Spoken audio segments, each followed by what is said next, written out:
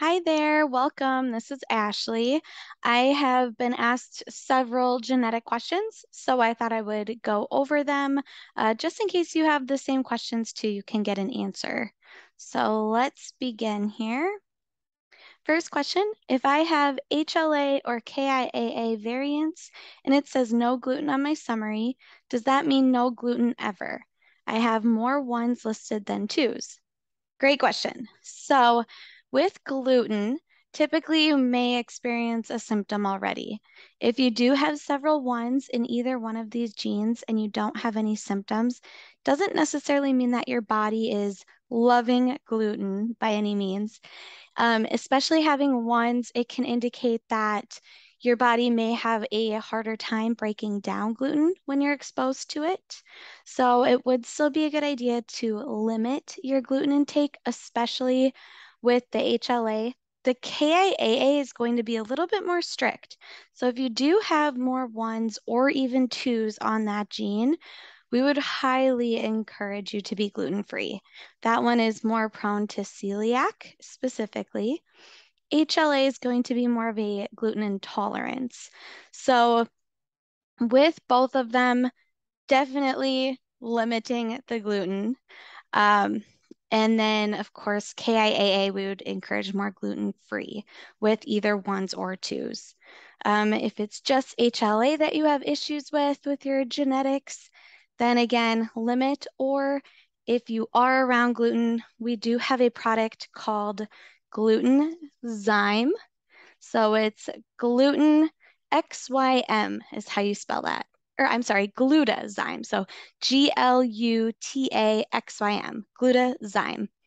So you can search that in our web store, and that supports digestive issues related to eating gluten.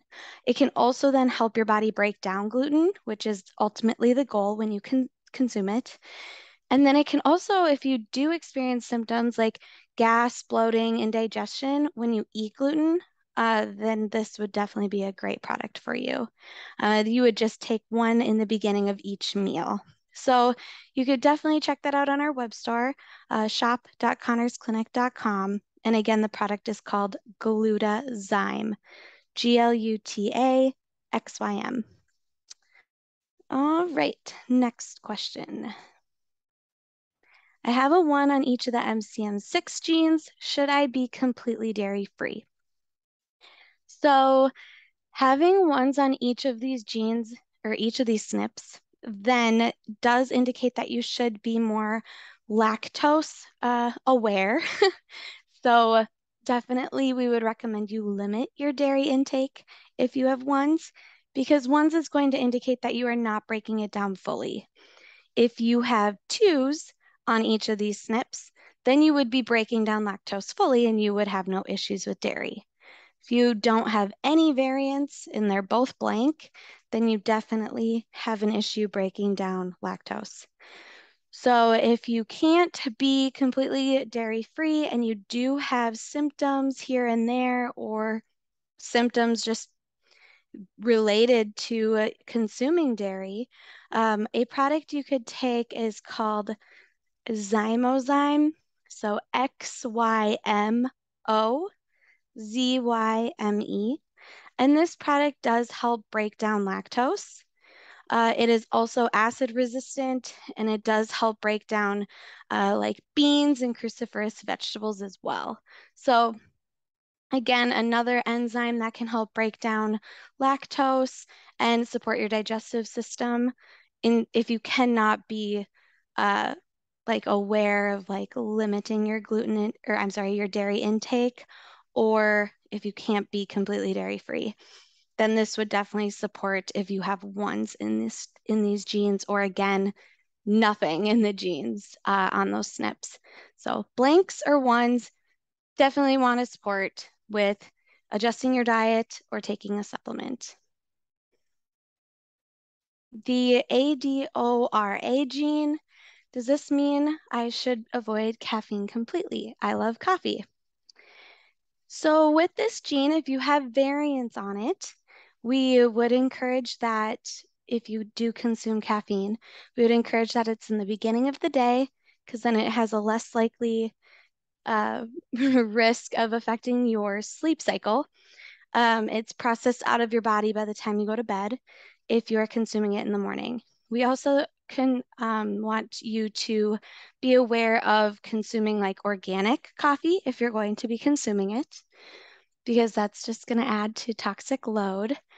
So organic coffee, if possible, early in the day is best.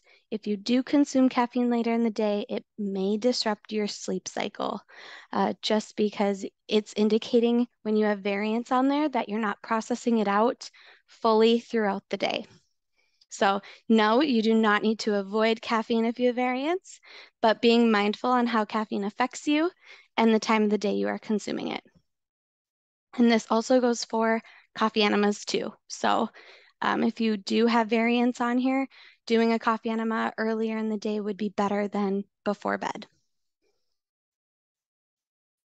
Can you explain the histamine genes ABP1 and HNMT? I have variants in both, and I'm not sure what supplements to take. A couple are listed on my summary.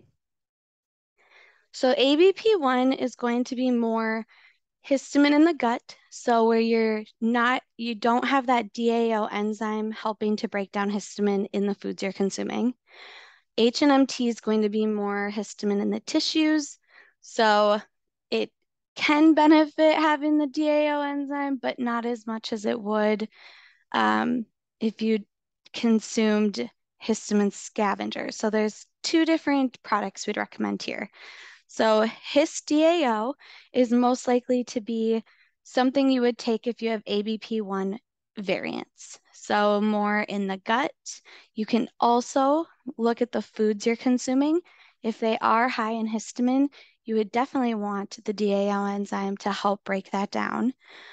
If you are already on a low histamine diet, but you have a ton of variants on the ABP1, it still would not hurt to take Hist DAO, because that's going to be beneficial to break down the histamine. I mean, you can't avoid histamine, it's in everything. So to have that support regardless, it's going to be best. And then the HNMT, again, is more tissues, inflammation, skin reactions. So clear histamine scavenger would be recommended for this HNMT gene.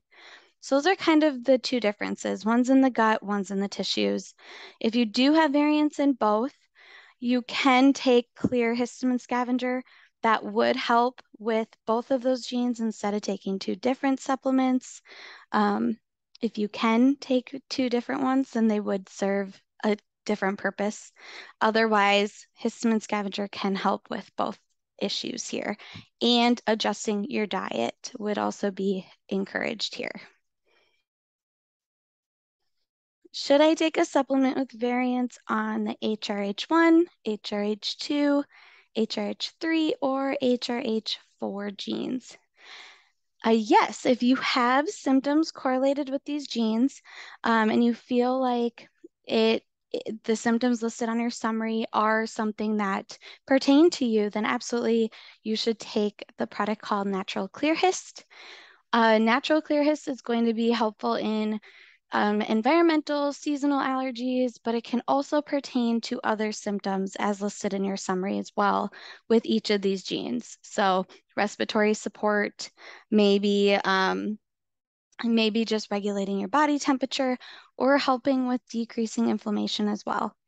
So Natural Clear Hist is the recommendation for these genes. What do you recommend for FUT2 gene support? A few things are listed on my summary. I do have gut issues, so I'd like to address this. So FUT2 support is going to be where we would recommend like prebiotic foods. If you are consuming those already and you are really trying to heal your gut, then we would definitely encourage SBI Protect if you're more sensitive to different products, or you feel like it's a really sensitive gut. SBI Protect would be the better option. It's very gentle when healing the gut, and it also does have binders in it too to bind to toxins in the gut. It's great if you have like a history of taking antibiotics, and this would be a really great recommendation. Sun Spectrum is the other option. So Sun Spectrum is going to have CoQ10, turmeric, pre and probiotics. So again, another great product for healing the gut specifically. That one you may want to start with like half a dose and work your way up to, well, it would be half a scoop, work your way up to a full scoop. Both of those would be good or encouraged to be added into maybe a smoothie or your favorite drink or something where you can consume it. They're both powders.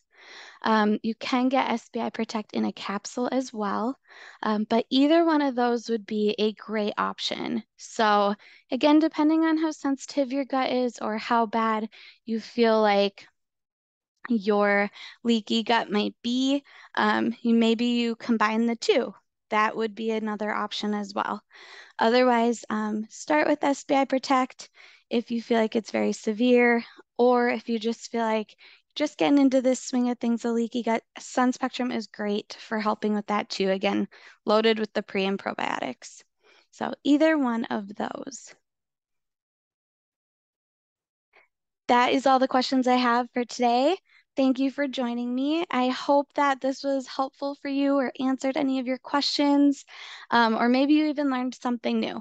But I hope to see you next time on the next genetic question video. Thanks again. And again, we'll continue to pray for you on your health journey, and we'll see you next time. Thank you.